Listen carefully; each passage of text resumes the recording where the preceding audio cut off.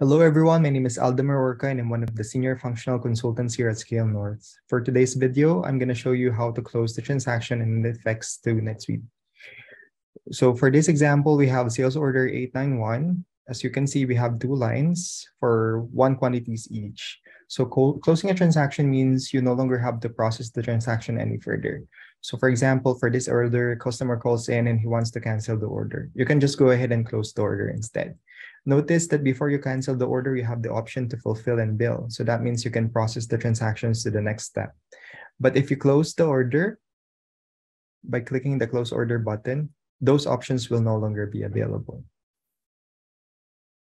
So what happens if the customer would only want to cancel one of the order on the order lines? You can do partial closing. So to do that, we can just edit this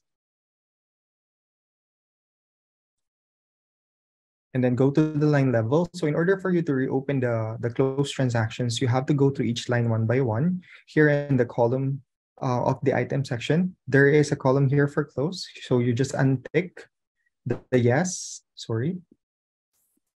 untick these check boxes, and then click on save, and the transaction will reopen. But for this example, say the customer would only want to cancel the first line. So let's just close the first line, and then click on save.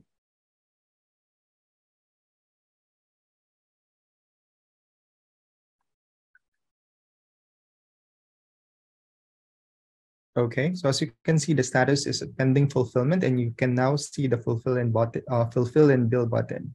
But since we closed the first line, when we click on fulfill, it should only give us the option to fulfill the second line item. So let's just wait for it to load. There you go. So as you can see, only the second line item will be available. Similarly, if you would like to bill it, only the second line item would be available. So just click on bill.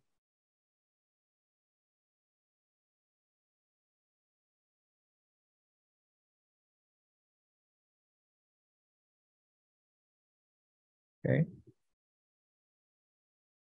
So again, remember the close column here. That's going to dictate whether the line is closed or not. And that's also your way in order for us to tell the system whether you can reopen the order or not.